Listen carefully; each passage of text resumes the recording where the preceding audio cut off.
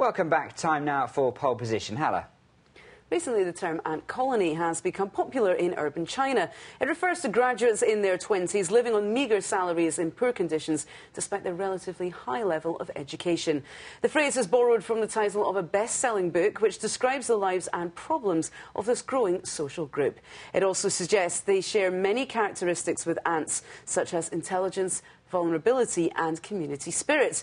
The book discusses the huge change from a time when higher education meant better employment and salary prospects to today's far less rosy picture.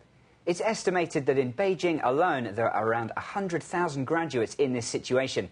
This phenomenon has sparked plenty of discussion on the relationship between higher education and higher income in China today. And a poll carried out by ifeng.com asked respondents, do you believe a higher degree should bring a higher salary? Just around a quarter, 23%, agreed, saying they felt the time and money invested in education should be rewarded. 19% didn't agree, saying that with wider access to higher education, degrees were no longer just for the elite. And surprisingly, well over half, 58%, felt that level of education should have nothing to do with one's salary.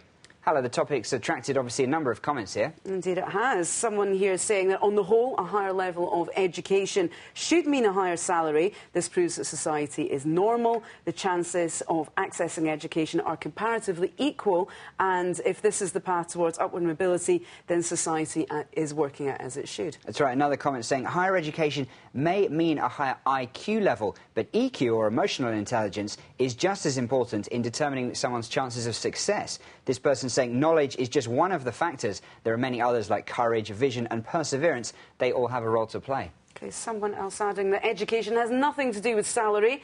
The aim of education is to enrich the minds, deepen our understanding of the world and broaden our horizons. People who choose to receive higher education should not take it as a mere means to receive higher salary. If the sole purpose of higher education is practical, then it will become little more than vocational training. So something with purists there. Stay with us. BON News continues with Straight from the Street next.